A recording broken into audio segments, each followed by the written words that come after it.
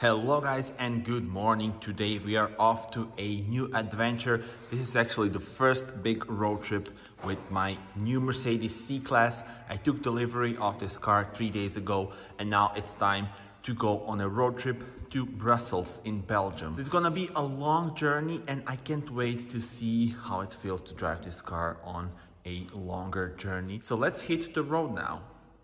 And here you can see everything fits without any problems. Huge amount of room still left. Of course, when I compare this to my previous car, the Mini Cooper, it's obvious that here it's much easier to pack all things and to put them in the trunk. And now one practical feature of Mercedes Me app. So I typed my destination in the app, which means I didn't need to type it in here. As soon as I entered the car, it asked me if I wanted the route guidance, and there we go. 1,277 kilometers to go.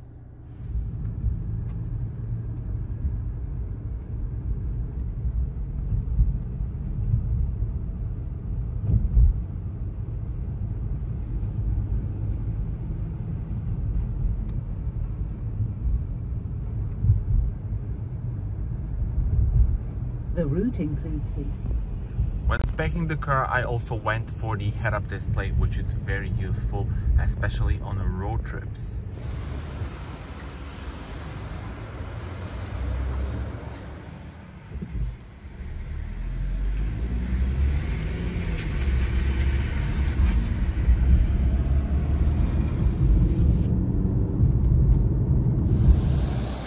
Next thing to do is to buy the vignette for Austria and Slovenia, of course.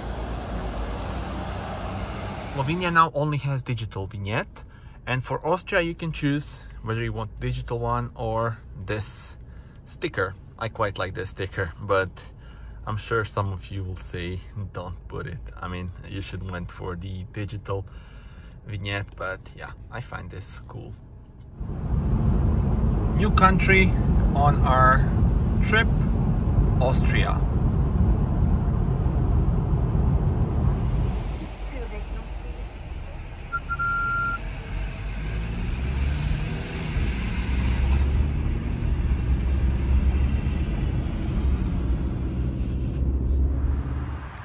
Quick stop in Austria, beautiful scenery around us, and you can see that the car is already filthy from salt. And it is so comfortable to drive in this car. Really amazing, and definitely covering these kind of kilometers and these kind of road trips is no problem whatsoever. Look at this from this angle, filthy. But it looks like it is being used properly, so that is how it should be. 534 kilometers on the clock, but I want to show you the consumption on the trip. We covered a bit more than 306 because I forgot to reset it, but yeah, you see 7 liters consumption. Of course, this is Austria and Slovenia, strict rules and everything, within the speed limits, of course, but this is really impressive. 7.1 liter. Truck full of new Toyota Supras. Nice specs. Some lucky owners will soon be driving their models. Enter Germany. We are now on the de-restricted part of the Autobahn, as you can see by the sign that we have on the digital cockpit, but unfortunately my car only has around 400-500 kilometers now, which means I can't push it yet. But on the way back, I think I will be able to try higher speeds as well. But the thing is, I have the winter tires, so the limit is 240 because of the tires, and the car is capable of doing 250 kilometers per hour. And we come to a first fuel stop of the day. I think this will actually be the only one, because look at this. So just a second, let me find this. This is from Reset, 7.2 liters consumption, 7 hours and 22 minutes.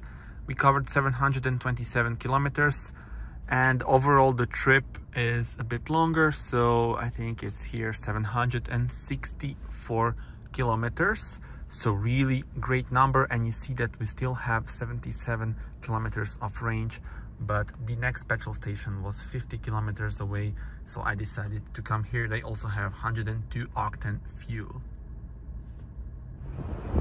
It is very windy and the car is filthy. We're gonna fill it up with 102 octane fuel, so let's go. And as expected, the price not cheap. €2.42.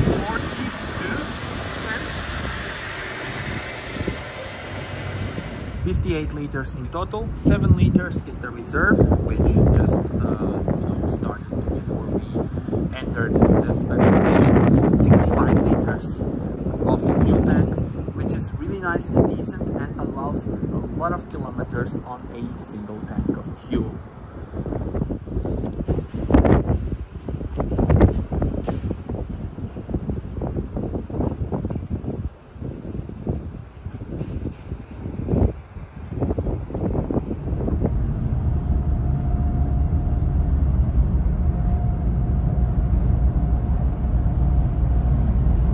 So now that we covered the first 1000 kilometers, we can put it to Sport Plus. We have the artificial sound. And this is just awesome.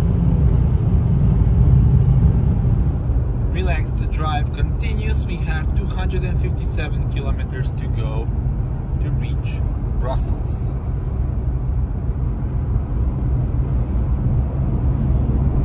This is the de-restricted section, so let's put the throttle on. Sport Plus mode.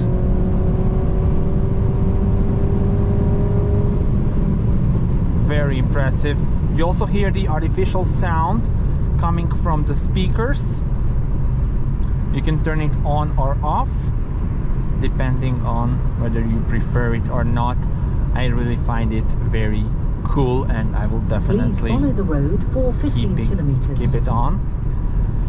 Anyway, we are approaching Belgium soon, I think. 161 kilometers to reach Brussels.